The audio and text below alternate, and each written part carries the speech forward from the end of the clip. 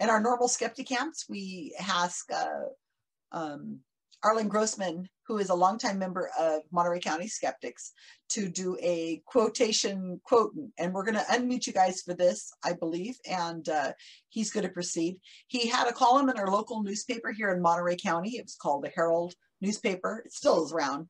His column was called, "What's Your Quotation Quotient?" He's a world traveler. And a few months before we learned of COVID-19, he and his wife moved to Spain for a bunch of months. They were there for many months. And then the last few months, they were locked in their apartment because Spain was one of the places that was hit with COVID first. And we thought, oh my God, what's going on? Then they came back to America and they stayed in Vermont for many months. And they were on a private road, which is where Mike Pence had his vacation in Vermont, where he had road. Yeah, he goes over there Labor Day weekend. He goes to this area, and it was a road that he had to go by each time. Overton, Vermont. Right, in Vermont. So so one of the things that Arlen did, which is really makes me laugh, is that he had gone out and he didn't have anything in the house, you know, to write a poster board or anything, or a big Biden sign or anything. So what he did is he went and took what you're going to see. I'm going to share the screen real quick. Arlen doesn't know I'm doing this, but he took this like what is that, a mail thing? Just a big mailing envelope, right? Mailing envelope, and put it on the so that Biden would have to pass by that each time when he came by. I think that was hilarious, and I just I just laugh when I look at that. And then he flipped it over and put on the other side Biden again, so that when he had to leave for the weekend, he'd have to run past that sign. And it's so, I like that it is not professionally done. Like you've always had that sign out there. You put it up there like, I know you're driving by, so I'm going to make a sign and put it on here. I think that was actually more touching. So I'm going to pull up his slides real quick. Like I had them here, so let's see where I put them. And Arlen is going. How do you want to do this, Arlen? Do you want to? Well, I was figuring I will read the quote. I will give everybody 3 choices, and maybe I'll give you a chance to shout out what you think the answer is. And then Susan will put up a sign that tells you the actual person who said the quotation. So I think that should work. Okay, well, let's hope that works well. Let me see. Okay, so you guys probably can all see this screen. This is Arlen's quotation quiz. And it's spelled right. Wow. Not always the case with me. Well, for me. All right. Oh, there's a polling feature on Zoom, but then we'd have to figure out how to use it, Avi. I don't know. All right, so here we go. We're going to start. I'm going to hit a button. Let's hope that makes the slide move to the right. Is this the first one, Arlen? Because I sure hope so. Okay, here we go. Tell people there's an invisible man in the sky who created the universe, and the vast majority will believe you. Tell them the paint is wet and they have to touch it to be sure. Think about that for a moment and think about who might have said that. And your 3 choices are Albert Einstein, Richard Dawkins, or George Carlin. George Carlin. What do the rest of you think? George Carlin. George Carlin. Carlin. I'll have to go with the majority on this one. I already wrote that in the chat. Yep. That's pure Carlin. Okay, it seems to be consensus on that one, Susan. Yep, it's Carlin. Excellent. Okay, here's the next one. You guys are good. I know of no society in human history that ever suffered because its people became too desirous of evidence in support of their core beliefs. Let that sink in. And I'll give you 3 choices again. Mahatma Gandhi. No. Sam Harris. Yes. Garrison Keillor. What do you guys think? Keeler. Sam Harris. Hitch. Pass. Oh, there's a doorbell. Okay, well, should we find out the answer then? Sam Harris. Yep. Oh, it's there, right there. Okay, you guys got them both so far. Let's try the third one. I don't. Randy. Any of those you want. All right, anyway, I don't believe in astrology. I'm a Sagittarius and we're skeptical. That's definitely Randy. Your three choices for that one are Arthur C. Clarke, Nostradamus, or Stephen Hawking. Wait, really? Clarke. James Randy? Sounds like a I Randy. know, I've said it before. It's got to Don't be. hear too many answers Clarke. shouted out. Hawking. Clarke. Okay. Are we ready for the answers, Susan? Yeah, here we go. This one you guys got wrong. It Clarke. was Arthur C. Clarke who said that quote. Somebody got it. Somebody did good. All right. All right, we're ready for number 4. In order to seek truth, it is necessary once in the course of our life to doubt as far as possible of all things. And you have 3 choices again. There's George Washington, Rene Descartes, or H.L. Mencken. Mencken. Mencken. Mencken. Yeah. You guys are Whoa. you guys are losing your It'd be expertise. George Washington. I'm doing worse at this than I do at science and fiction. But not yet, Susan. Did we get the answer on there? Yeah. Oh, okay. I'm not paying attention. Okay. This one is, the fear of God is not the beginning of wisdom. The fear of God is the death of wisdom. Skepticism and doubt lead to study and investigation investigation is the beginning of wisdom. I said that. Well, so did somebody else. One of them is possibility is Will Rogers. The second possibility is Clarence Darrow. And the third possibility is T.S. Eliot. Darrow. Darrow. Well, you guys are good on that one. Show it, Susan. Clarence Darrow. Correct. Okay, let's go on to the next one. Skepticism, like chastity, not be relinquished too readily. And your 3 choices on that one are Dr. Laura Schlesinger, George Santayana, I don't know how to pronounce them, or Carl Jung. Oh, I think it's the second one, yeah. Santayana? It's probably someone who didn't get laid all too often. Oh. Well, I don't want to know about that. I told too much information there, Klaus. All right, let's go with the answer. Yeah? Yeah. Is that right? Yeah. I think I used that one in one of my Skeptities, actually. Did that sound familiar? Here we go.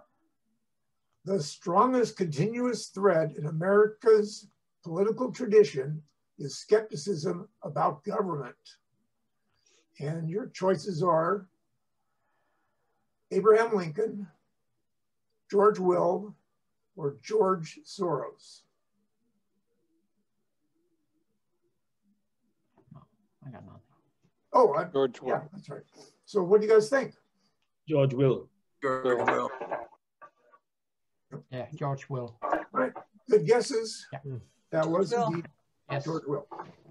All right, so you didn't get a couple of them earlier on, but now you're getting them. Okay. The good thing about science is that it's true whether or not you believe in it. Some of you Neil may- deGrasse Tyson. Tyson. Yeah. Yes. Tyson. Your choices are Neil deGrasse Tyson, Susan Gerbic, Tyson. or Neil Armstrong. Donald Tyson. Trump. Sorry, it's the only one I knew, so I had to yell it. And Tyson stole that from lots of people before him. Yeah. Neil deGrasse Tyson, yes. You. Okay, the next one. For me, it is far better to grasp the universe as it really is Carl Sagan. and to persist in delusion, however satisfying and reassuring. Well, we got some smart skeptics here. I send that out about once a week to somebody. Okay, so the answer is indeed Carl Sagan. All Very right. good. Good. Science, my lad, is made up of mistakes, but they are mistakes which it is useful to make because they lead little by little to the truth. Your three choices on that Edison. are Anthony Fauci, L. Ron Hubbard, or Jules Verne. Or who was the last one? Jules Verne. Fauci, Hubbard, or Verne. I'm going to say Vern just because the my lad sounds Anthony. Yes, Yeah, Vern. I agree. Ah, okay. Jules Verne. Okay, right. Yeah, not Jules. You guys are good. Let's see the answer. Yep, Jules Verne.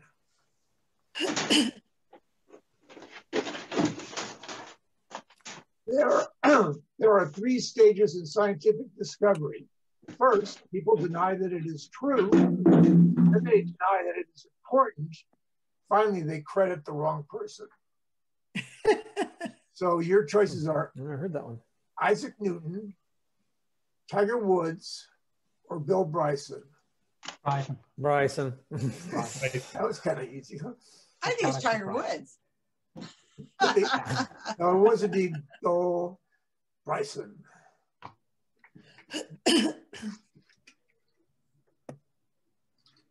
All right.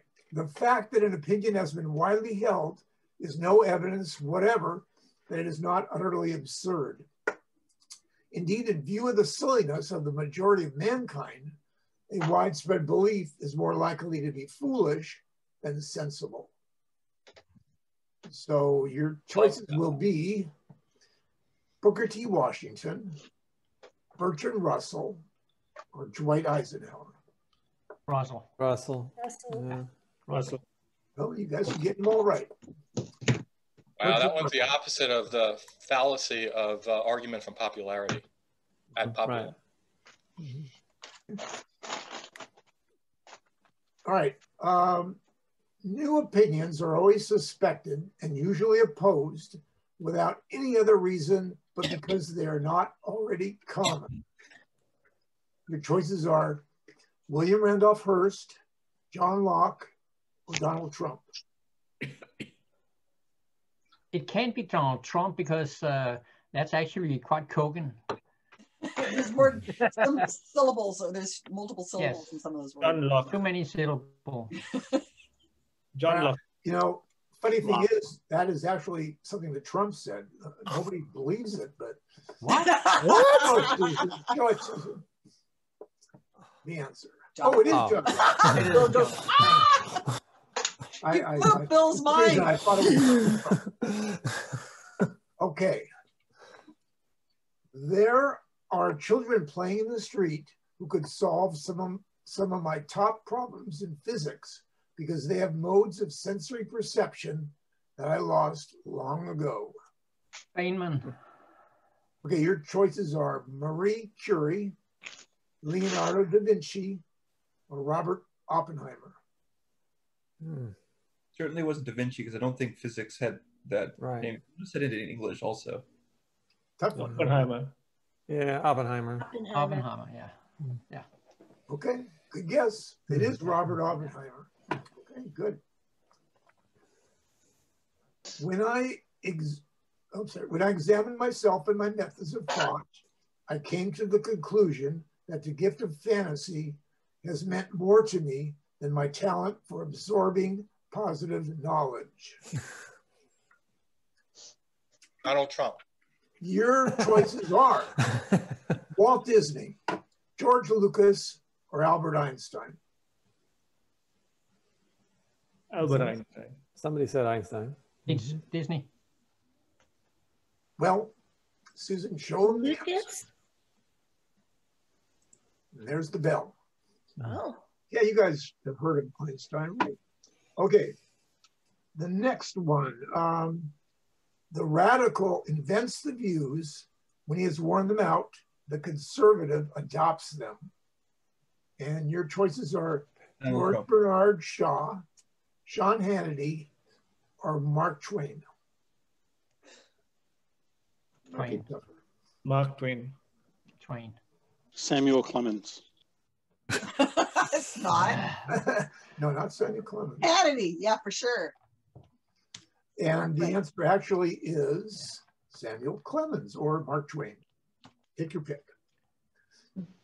It is a capital mistake to theorize before one has data. Insensibly, one begins to twist facts to suit theories instead of theories to suit facts. Sherlock Holmes. Hannity, of course. Sherlock Holmes. I think many people have said that. Yeah. Your choices are Sherlock Holmes, or if you prefer, Sir Arthur Conan Doyle, Bob Hope, or Goodall. Sherlock Holmes. I saw that in the Benjamin Cumberbatch Sherlock series. Yeah, we got some Sherlock Holmes fans here, and they are correct. Okay, the next one. The most exciting phrase to hear in science, the one that heralds new discoveries, is not Eureka, I found it, but that's funny. Isaac Asimov. Oh gosh, you guys are sharp. Choices are Francis Bacon, Jerry Seinfeld, or Isaac Asimov. And it was indeed Asimov. Okay, wow, I can't fool any of you guys. The only means of strengthening one's intellect is to make up one's mind about nothing, to let the mind be a thoroughfare for all thoughts. And you get the choice between Edgar Allan Poe, John Keats, or Michael Pence. Edgar Allan Poe, John Keats, or Mike Pence. Poe? Keats. Don't hear answers. Both Keats. Keats. Pence. Not Pence. Not Pence. Not Pence. Really? You never know. Okay, it is John Keats. Okay, good. And now the final quotation. Without deviation from the norm, progress is not possible. You have three choices: Frank Zappa, Joe Biden, or Joan Rivers. Zappa. Zappa. Zappa. Got some Zappa fans out there, and that is correct. So you guys did very well. You got most all of them right. And I'm impressed. This year's quotation quiz, I missed last year because I was traveling abroad, but I've done it every other year, and it's been my pleasure. Thank you. That was great. Let me get rid of this off the screen over here. Fantastic. Thank you so much, Arlen. That was really fun. We missed you a lot, having you in Spain all that time, and then messing around with Pence over there in Vermont. I'm sorry I couldn't make it last year, but it would have been a long commute. Yeah, well, you know what? We can't see you anyway. Arlen's been to my house many, many times. He lives not too far away from me.